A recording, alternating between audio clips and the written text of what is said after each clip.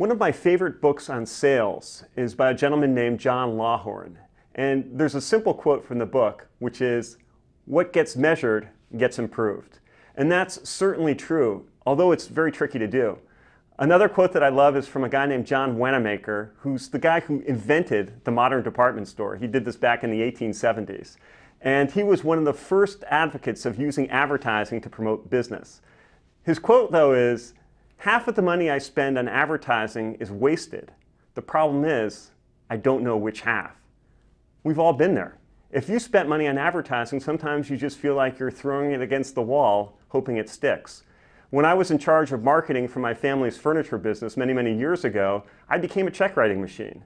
I was writing checks to radio stations, newspapers, television stations, direct mail, internet advertising, a little bit of this, a little bit of that. And I remember doing all this stuff, waiting for this flood of business to come in, and just sitting there waiting. Some of it worked, but a lot of it was wasted. So I did something I should have done from the very beginning. I started going out to my customers, asking all the people in our various showrooms to start talking to customers to find out how they found us. And we actually made people key it in at the point of sale, how they were discovering our business.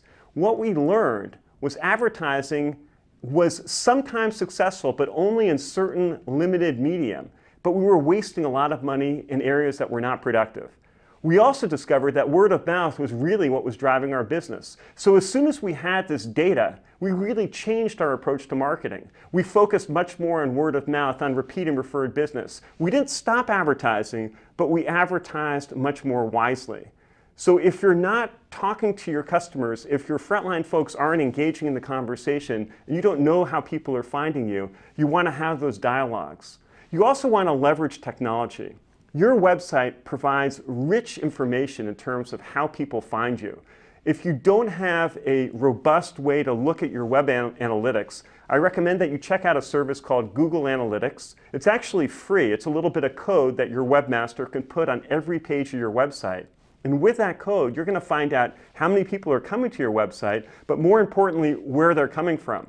So if you're out there marketing and you might tag some of your marketing pieces with little specialized URLs, you can see that folks are coming from those. It just provides you with a lot of robust information. Because if you want to make good marketing decisions, you really need to know what's driving business. So you want to have the conversation in the real world. You want to monitor the online world to see how people are getting to you. And when you do those things, you will be able to actually create a marketing campaign that is somewhat scientific, and your chances of seeing good returns are much, much higher.